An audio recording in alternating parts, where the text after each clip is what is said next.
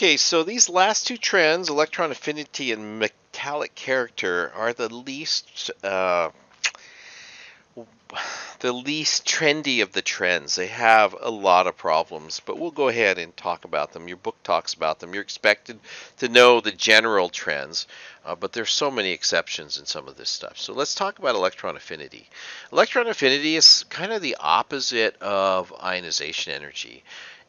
Electron affinity is the energy that's released when an atom absorbs an electron.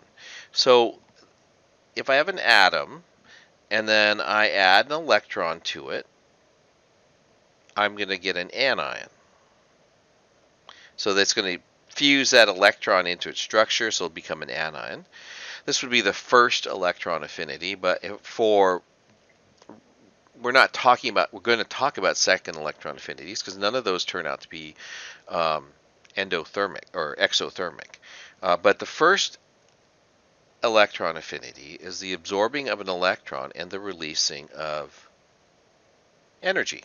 So this is an exothermic process generally.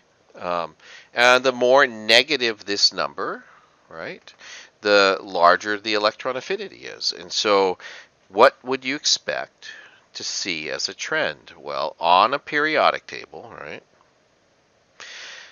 this is my very crude periodic table, you might expect it to be highest here. And the reason you'd expect it to be highest there is the atom's effective nuclear charge is highest.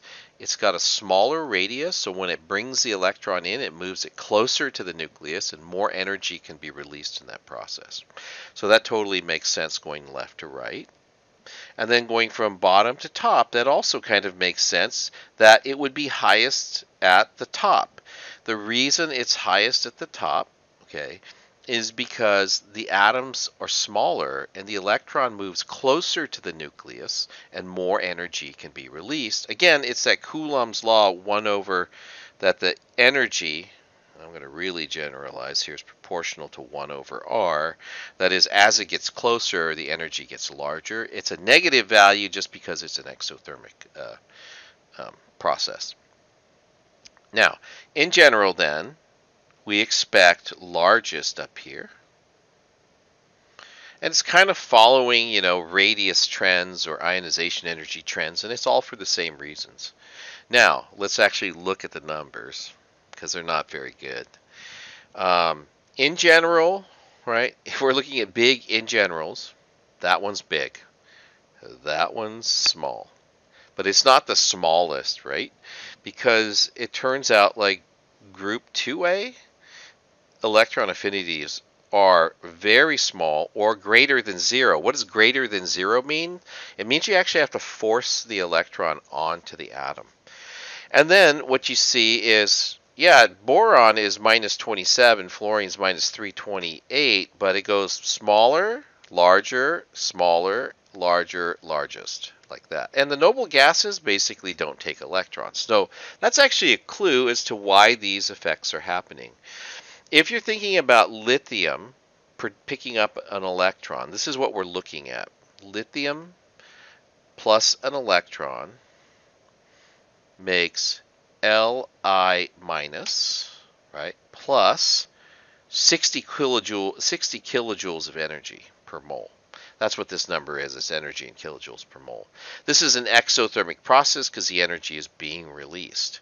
In terms of electron configuration, it's 1s2, 2s1, and then I add an electron, so it becomes 1s2, 2s2. And so it's filled. It's okay with that. It releases the electron as the energy as the electron drops in. But what happens to beryllium? Well, beryllium, the process would be analogous. I'd pick up an electron, I'd make Be minus, and then this is greater than 0, so it's not really endothermic. So the question is, why is that? Well, beryllium is 1s2, 2s2. So it's already filled. Be minus would be 1s2, 2s2, and then 2p1. And so I've got to put that electron into that higher energy level. It doesn't actually want the electron. It's the way I like to say it anyways. It doesn't want the electron. It's like I have company coming over and I'm going to have to move them into a room in my house. And my house, I've never been here, but I don't think any of you have. If you've ever been here, you know the rooms are all full of stuff because I have 6 kids, right? So I would have to like move all that stuff. It takes a lot of energy to clear a room out to put somebody into it. So that's why you see an anomaly. It's not really an anomaly. It's an explained like deviation for what we were hoping would happen. We see an anomaly in group 2A all the way down. Now we generally see increases from left to right, and the P group, right, P block. But again, between nitrogen and oxygen, if I look at nitrogen versus oxygen, nitrogen's orbital diagram, the easiest way to do it is this is 2s and 2p. I'm just going to show its valence shell. Well, nitrogen would be the half-filled guy. It's like this. And then oxygen, all right, this is 2s and this is 2p. Oxygen, you have to start pairing them up. So like, it's not very neat. When I'm sticking this electron in here, there's some electron-electron repulsion, and as a result, it's kind of harder to get that electron to go into nitrogen, okay? So, because remember, what happens with nitrogen, it goes in from 2p, like 3, so it goes from 2s2 to p3, and then when you add an electron to it, it becomes 2s2 to p4, right? This is nitrogen and then N minus, which would be the same as oxygen. And so because you have to pair the electrons, it doesn't want to do that. And then the obvious question comes up. I think it's kind of obvious. Why is oxygen negative then when it has to pair it, right? Oxygen gives off energy when it pairs the electron because it picked up a proton. It has more charge in its nucleus to accommodate the negative charge that you just added to it from the electron. So this is kind of the trend. It's not very good, right? It's sort of like the make-believe version. Let's just believe that this is true. It increases from left to right, or this is the make-believe version down here. Increases from left to right and bottom to top, okay? And then if you're asked questions about why there are deviations in the electron affinities from nitrogen to oxygen, it's really just because you're going from half-filled to 1 over half-filled when you're adding the electrons to nitrogen. And then oxygen accepts the electron freely simply because it has more effective nuclear charge. You could do the same thing, discussions for beryllium and boron and lithium and why they follow the trend that they follow. Okay, so last trend has to do with metals and nonmetals.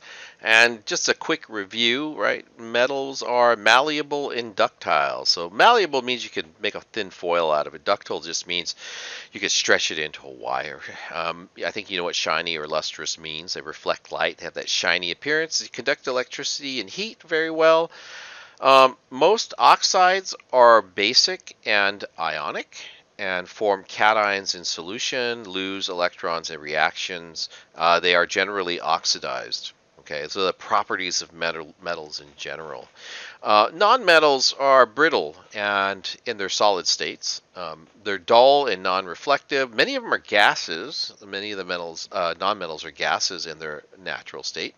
They're not very good at conducting electricity or heat, and most oxides are acidic and are of a molecular nature rather than an ionic nature. We talked about ionic compounds and covalent compounds, and we did nomenclature. Acids are mostly molecular compounds. They form anions and polyatomic anions, and they generally tend to gain electrons and are reduced in chemical reactions. And so these are what we mean by properties of metals and nonmetals. Now, if you try to lump all this together and you say, where are things most metallic and where are things least metallic, I think really all you have to do is, again, look at the periodic. So here's my periodic table. I keep referring back to the same one. Sorry about that. I maybe should be inserting periodic tables over and over and over again. But where are the metals and where are the nonmetals? Well, we've been doing this for a while, so I would expect that you would say something to the effect that, oh yeah, these Those are the nonmetals, and everything else is metals. So the least metallic character is in the top right, and the most metallic character turns out to be in the bottom left.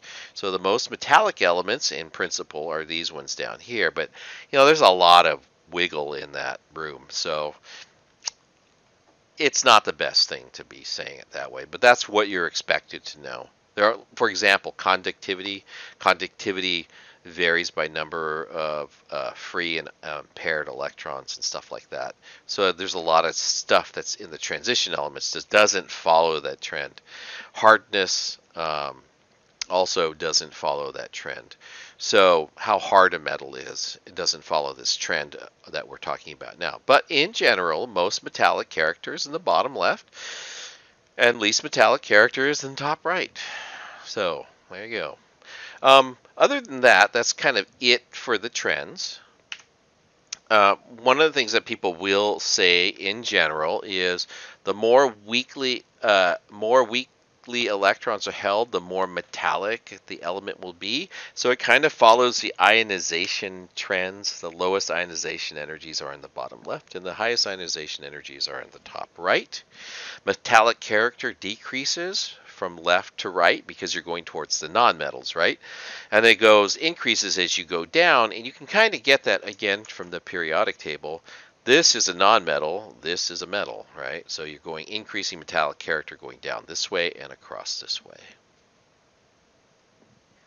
Oh, many years ago, I stole this image from a book. Gosh, this is from like 1990 something. Maybe 1996, actually, even before I started teaching. There's more metallic character, more negative electron affinity, increasing ionization energy, and then atomic radius and metallic character increase to this corner, and up in this corner we have all of these things increasing. So hopefully that's a useful summary table. You can use that for solving like of the following pair of elements, like which is the most metallic and which is the most has the highest ionization energy and that kind of stuff.